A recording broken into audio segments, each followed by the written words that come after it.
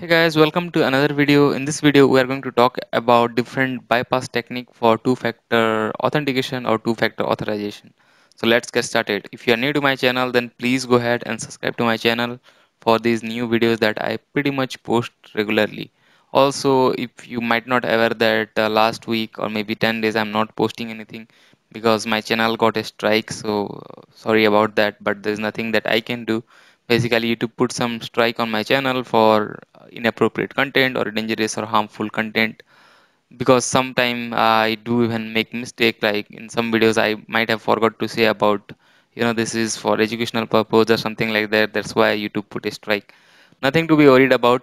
We are back again, so let's get started with fresh new video. So let's look at what are the bypassing technique for two-factor authentication authorization.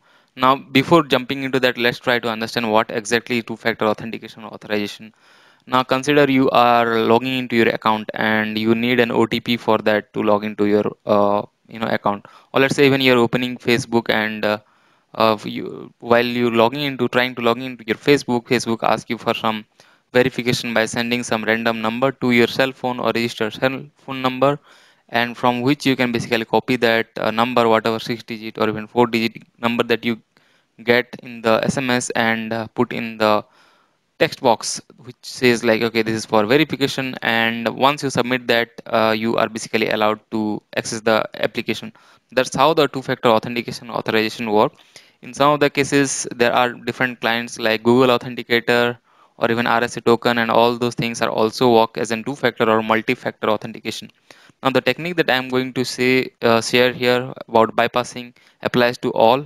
It just depend like in which scenario or which exact case you are going to apply this methodology. Again, I'm not saying that this is all straightforward method, because I just found this particular post in somewhere in LinkedIn, maybe in Facebook, and I found it really helpful while performing any security test. So if you are into a scenario where there is like a requirement for two-factor authentication or authorization, then you should basically check out for these steps. In fact, I'm going to share some of my own methods also that I do try while performing this kind of attack on any application. Again, in note, this is for educational purpose only. Now let's get started. The first one is response manipulation. Now how does it work? Let's say you are basically logging into an application, and once you logging in, you get an OTP number. All this scenario I'm going to say is basically getting an OTP to a registered phone number. It could be also like getting an OTP to a registered email address or even authenticator or anything. You can apply wherever it goes, but I'm just going to share the generic example, that is bypassing the phone or verification OTP, right? So the response modification attack, how does it work? Like consider like while you are going for an application login and it sends you an OTP or message box, then what you do, you put the right OTP and then capture the request and response.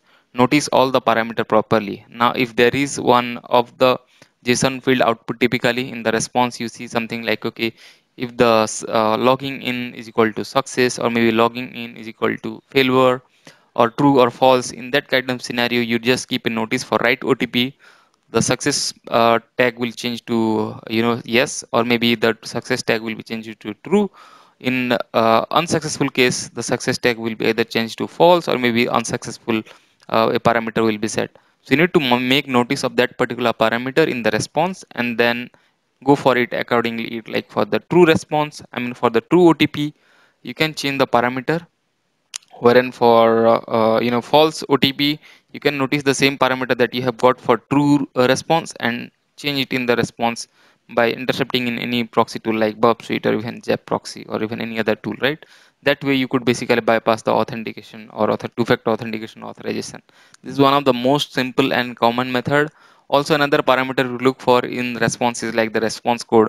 Now sometimes the status code changes for the correct password, right? So the status code will be 301, or maybe even some 201 or something like that. So you need to make notice of that particular response code as well, and modify if it is two, if it is like something for 201, sorry, 301 for the correct password. Then what you can do is, again, you can change the, provide the wrong OTP value and change the OTP value to right one, that is 301, and put the, maybe sometime there is some location header also will pass through, so you need to check, look at that location header and change it accordingly so that you get access to the portal, right? So these are the two different scenario. First one is by modifying the response parameter. Second one is also by modifying in the response code. Sometime you get to redirect to the dashboard or maybe home page. Also, you need to check for the content length. That is also important part. So you need to, as I said, you need to intercept the request and response properly to understand different parameter as well as different value. Now the next one is two-factor code leakage in response. Sometimes what happen, developer makes some mistakes like, okay, while you are registering or providing any phone number, let's say for verification, they will put the same verification code in the response itself. So you need to look at the response properly also. If they are providing the response, you know, within the response they are providing the OTP value, then it's really simple. You don't have to go to the register phone number or even email address. You just copy that response code, whatever you have, response, copy that same response and put in the text box so that you get access to the application directly.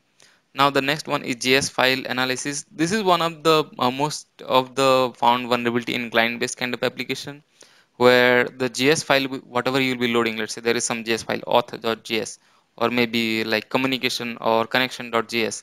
Within that JS file, you will find sometime the password or maybe the OTP value are hard coded. So you can check for the JS file analysis part like before logging in and verify if whenever there is some user input goes through whether it checks with the same JS file values and if it is like providing a success or unsuccessful redirection.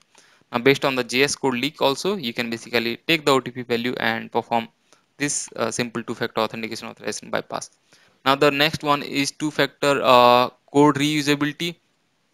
Now again, this is one of the really simple one. As I like saying, most of the cases, whenever there is some two-factor authentication or authorization, if they send a OTP, that OTP is either valid for 10 minutes or maybe sometime even half an hour or 1 hour.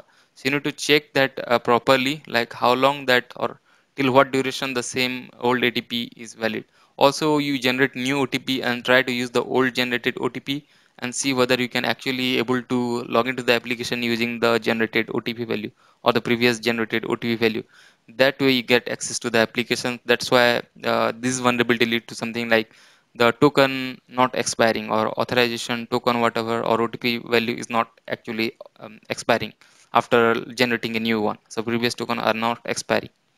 The next one is lack of brute force protection. It is again one of the really simple one. You might have seen some of the video that I have posted in brute force attack, even rate limit bypass.